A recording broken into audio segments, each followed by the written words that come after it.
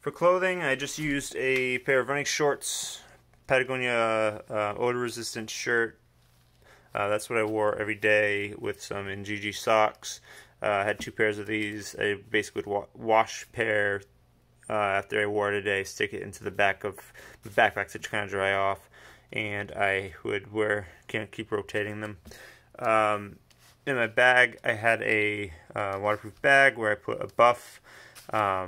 I had a extra pair of boxers, a pair of running shorts that I would keep just for camp. That was always nice to have, and I had an extra another one of these shirts that I kept inside a waterproof bag. I also kept.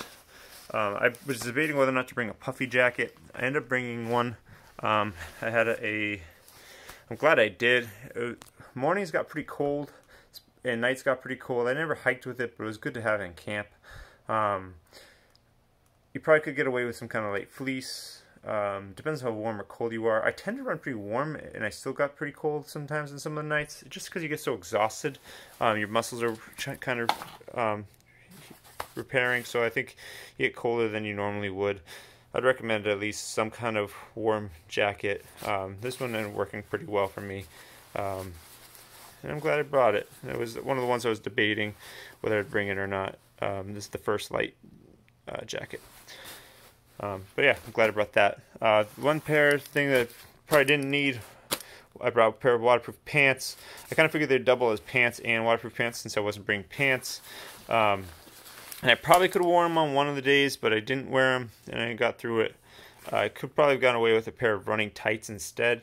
Maybe a pair of lightweight hiking pants. They weren't terribly heavy, but I didn't wear them, so I put them on at camp because of the black flies, and they worked pretty well for that. So I'd recommend some long pants just for that, but again, you could probably get a lighter version than that. For shoes, I had a pair of Speedgoats, Hoka Speedgoats. They worked really well. Had some wear and tear on the front. Stuck some shoe glue on it so you can't really see, but that was kind of falling off. The soles held up pretty well, and they still actually have a pretty good cushion to them even after about 300 miles in them. I would consider doing them again in these. They were definitely, I run in Hokas, so they worked well. I saw other people with Ultras. That seemed to be the other big popular shoe out there.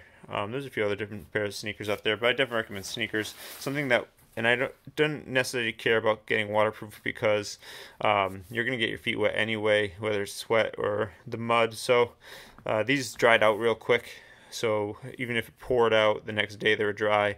I did a stream crossing that my foot fell in. They were dry. So yeah, that worked okay for me. Rain jacket, I had another Marmot product. I used the Marmot precip jacket. It's about 10 ounces. It's pretty light. They have lighter jackets out there. I actually just recently bought a running jacket, which I probably would have brought instead, but this did the trick. It kept me pretty warm and dry for the 2 days that it just downpoured. It has pit zips, which is nice, which a lot of lighter jackets don't have.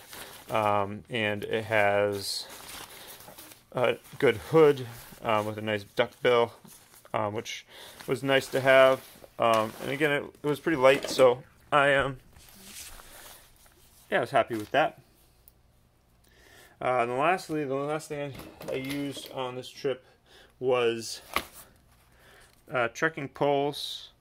I had Black Diamond, the Distance Z's, the ones that collapse and then you can put them back together. I didn't need poles all the time, so I was glad I had collapsible ones. They also, the nice feature about having a running pack is that they actually did strap straight to the side. You could use these to strap them to it, and then that way they would be right in the front of you, and they weren't uncomfortable to have there, so that was kind of a plus. I also had my smartphone with me. I had a Google Pixel, which took nice pictures and videos. That's what I'm using for this. I did drop it once and crack the screen. I got that replaced later on, so not really the phone's fault. And I'm trying to think of anything else that I used. I think that summarizes everything I used. If you have any questions, feel free to comment below. We'll try to answer it as soon as I can. Again, the only things I would change for what I did, so I probably wouldn't bring rain pants. But again, I was moving quickly, so if I was moving slowly through the rain and I didn't want to stop on days, rain pants might be a good idea. And I didn't take any 0 days, so again, those kind of things could factor in depending on how much gear you'd want to bring and how much weight you would want to bring. I think there wasn't anything that I missed when I was out there. There was nothing that I wish I had brought that I didn't bring. There's things that you kind of miss, like I didn't have a book to read, but again, I didn't really have many times where I wasn't pulling into camp late. I didn't have, and then you don't really have service, so you can't really use your phone for anything.